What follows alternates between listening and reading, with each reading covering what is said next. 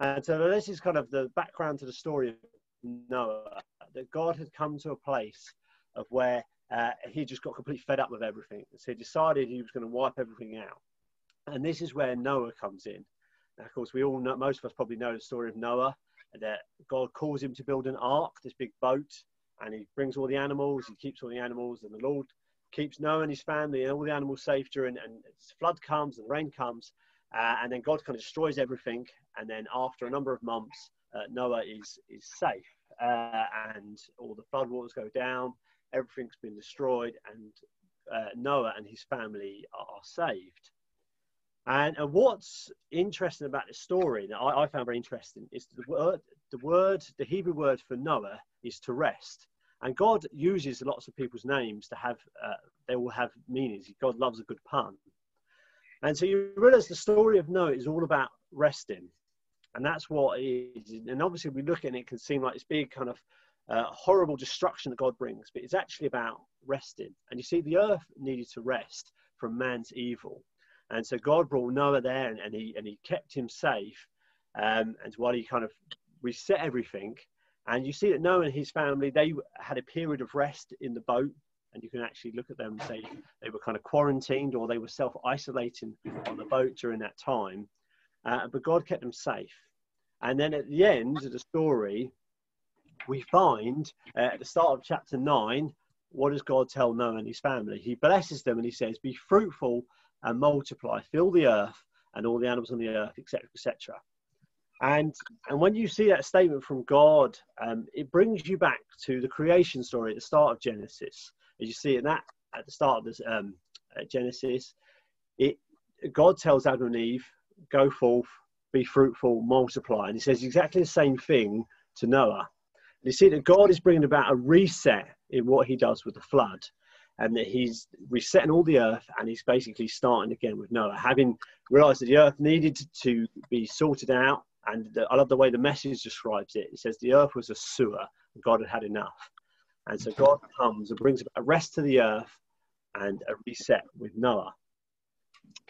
And I don't know what is going on currently with the whole coronavirus, but I really believe that God is allowing it to happen. And I don't know all the reasons why it is, but I wonder whether God is allowing this to happen in order to bring the world to rest, the world, and just allowing itself to kind of come to a halt. I mean, just look at, and I'm sure you can look at the world and the way it's been going, it's just kind of going along at 100 miles an hour, and so much is happening. And you just see what's the effect of this coronavirus. It just brought the world to a halt and to a stand, and to the fact that, like, I mean, you just think about the airline industry and the way that just the airlines just connecting all the world so quickly and easily, and actually you find you can see now the airline industry is basically just ground to a halt. And I was reading an article on the BBC that effectively they're losing so much money, and what actually might happen is we get to the point the only airlines going are cargo planes. And you think just 6 months ago that would have been kind of impossible to imagine, and just you wonder whether the Lord's hand is in all of this. But obviously, obviously on a global scale, we don't know what long-term effect this is going to have. And I think there'll be a lot of things we find that will fundamentally change following once the world kind of gets through this. And I'm sure the Lord's hand is in all of that. But not just on a global scale, on a local scale for us. I mean, I don't know about you, but I certainly know my life gets very busy. I mean, I've got a full-time job. I've got a young family to look after. I'm heavily involved at church, and I've kind of got activities outside of church that I'm quite involved in. And you just find that life is just full pace all the time. And I wonder whether with this, what's going on, us having to self-isolate at home, whether it's just God is allowing us an opportunity just to come and to rest. And again, looking back at the story, the creation story, we find, what does God do on the seventh day? It says he rested.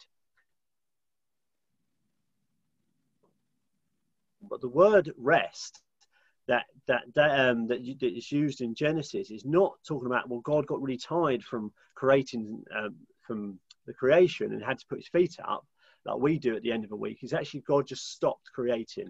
He ceased. And that was his rest. He stopped, because God doesn't need to kind of chill out like we do.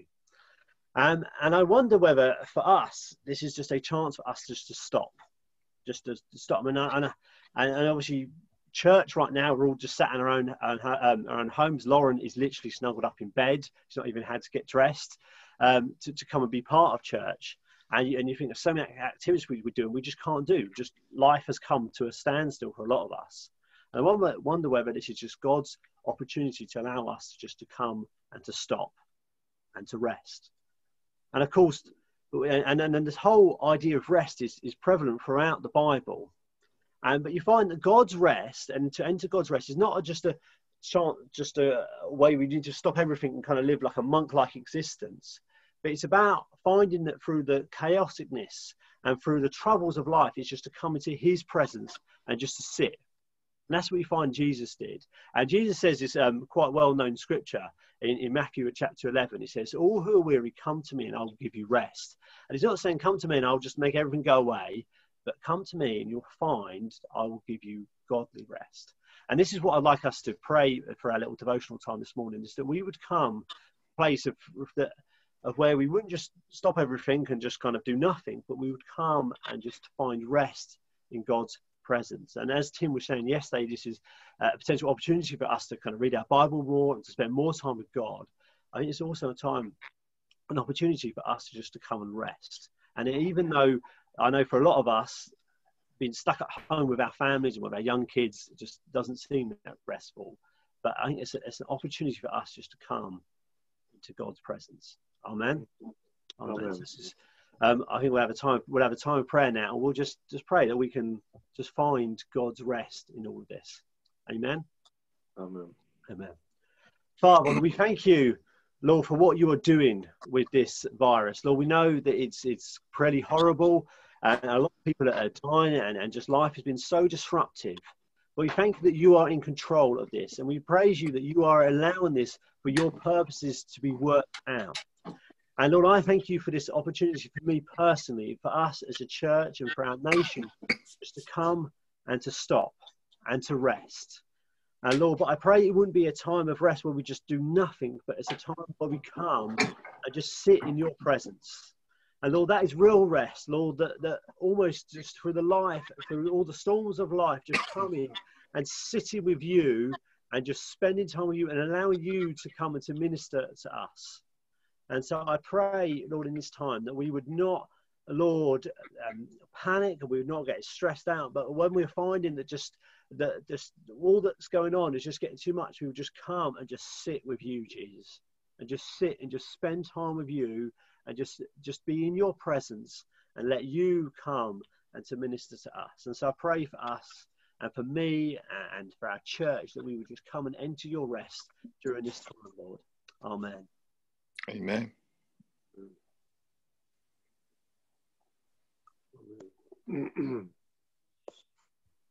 Yes, Lord.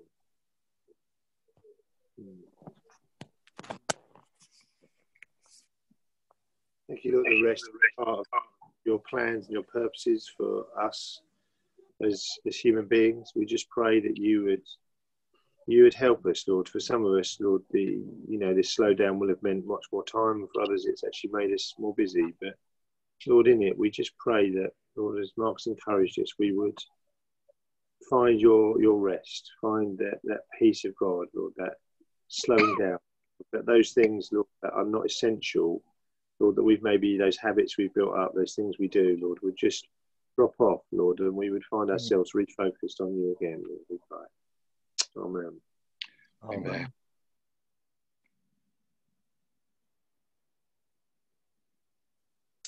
I thank you, Father God, that each and every one of us can take this time to really look at our lives and reset and start with you at the beginning and filter down from then. In Jesus' name, amen. Amen. Lord Jesus, I'm just minded, Lord, of the story of Lord Mary and Martha, Lord Jesus, and Lord, how Mary chose, Lord, the better path, Lord Jesus. She chose the better place, Lord. And Lord, whilst Martha was running around doing this and that and making all sorts of preparations, Mary sat at your feet and listened. She rested in the presence of you, Jesus. And I pray, Lord, that we would simply have that same attitude, that we would take this time, Lord, out from, I guess, the stresses and anxieties of life. It's difficult, Lord, when at the moment with children at home and stuff like that. But I pray, Lord, that we would use this time, Lord, when we're not having to physically meet, Lord, and to just rest in your presence, Lord Jesus. Amen. Amen. Amen. Amen. Yeah, help us to work this out practically, Lord. Perhaps if we're not used to resting and not used to being still, help us to just grow in our ability to give you space and room in our lives. And even if we're busy doing things with children at home, I pray help us to find ways in which we can just tune in to what you're showing us, what you're saying, what you do. I thank you, Lord. No one could have foreseen or thought of a time when literally the world stops, the economy stops, transport stops. It's just totally unprecedented. And I pray, Lord, there will be an element of this rest in it, and just this reflection on what's truly of worth and what's truly valuable. We pray, Lord, help us who know and love you, just to show where our true rest lies. Amen. Amen. Amen.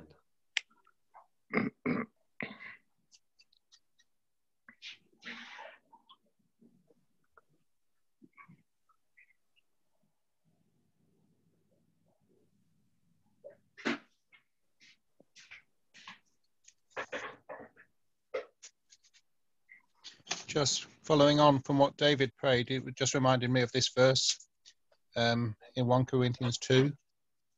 No eye has seen, no ear has heard, or entered it. Let me read it from King James.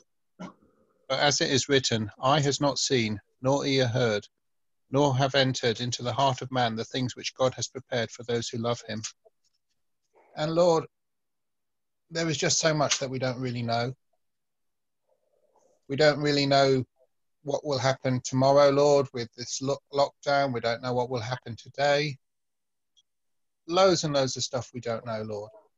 But one thing we do know, Lord Jesus, is that we are safe in you, Lord. Amen. Even if we haven't seen it, Lord, we know, Lord, that you have prepared good things for those that love you, Lord. And Lord Jesus, that you have made a way for us, Lord, that we are safe in you, Lord Jesus. That when you say, cast all your cares on me because I care for you, Lord, that means that you care for us, Lord. We know that, Lord. We can see it. We can see it with the eye of faith, Lord. And Lord, I pray today, Lord, that even in our ignorance, Lord, may we declare what we know, Lord. Lord Jesus, yes. our rock that we're standing on, Lord, will be declared, that people will be able to see that there is a source of strength that comes not from man's understanding, Lord, but from the Lord God Almighty. Amen. Amen.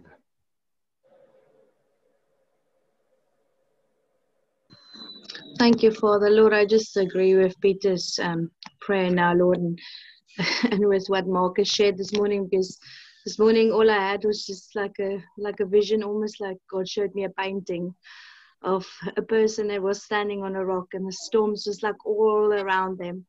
But this person was in a total state of rest, just a total state of peace, Lord. And I thank you, Father. I saw myself like that, Lord. That is who I want to be right now, Lord. That is who we can be, Lord, if we choose to enter into that state of rest. If we not choose to kind of be swarmed up with the storm around us and everything is going on around us, Lord. I thank you, Father, that you are the rock on which we stand, Lord. Thank you, Father, that, Lord, you build your church. You keep on building your church continually, Lord. And I thank you, Father, this morning. I just want to thank you, Lord, for, yes, the state of rest, the state of peace that you do give us, Lord, when everything else is in turmoil, Lord. I praise your holy name this morning, Lord. Thank you, Jesus. Amen. Amen. Well, amen. That was great to have a little time with you all this morning, time with God. That's good. I know it is difficult, especially when you've got lots of young kids at home, to try and find that place of rest. But yeah, amen. Through God, we can do that. Amen. Amen. Good. Amen. Thank you, Mark. That's all right. Good. Well, home groups tonight. I think all groups are meeting tonight, aren't they? Yeah. Cool. Have a good day, everyone. And you. Hey guys. Bye.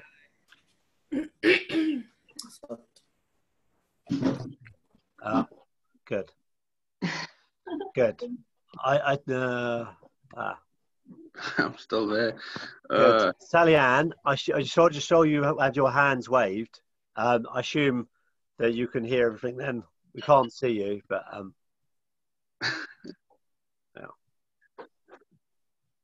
yeah. Cheerio. Cool. See you, Dion. It's good to see you not on your bike. Yeah. You're not working today, Dion? Not today, no. So are you now down to 3 days a week? Is that right? For next week, but today I had one job, and it was not an essential job. People want some pictures hanging, and I said to the office, well, in that case, I'm not going to go into London to put up a few pictures for somebody. Yeah, if it's not a water leak or something, more essential. So yeah, so I'm off today. Good. Right, yeah. well, enjoy homeschooling, Dion. Oh yeah. I didn't prepare anything. My teacher's going to be upset. Have you done your homework? No, I'm good. You know what you need to DT this morning. I feel a DT lesson coming on. Yes, let's make some get a bit of wood, get a bit of balsa wood, a bit of glue, a couple of nails, you know. There's a castle he needs to build. So. Oh yeah, we need to build a castle apparently. So that's another Minecraft lesson then. That's easy, Dion. Sally, you all right? All right, guys. Bye bye. Yes, I'm good. Thank you. Oh, hi, Sally. Hi. Bye, At Sally. least you don't have to see my bed hair. So. Oh, yeah. Quite a few people in the morning have turned the video off because it's been a good option. Cool. Bye. See you later. Oh. Bye. Well done. See you, Mum. Hello, Ruth. Hi, John. All right. Hello, John. Morning, John. She's on mute. It's better to have Ruth on mute, to be honest. So if you want people to pray, do they have to put their hand up on the thing to make it work? Well, we've kind of been trying that in different ways. I think the best way is just to mute everybody, but allow them to unmute themselves.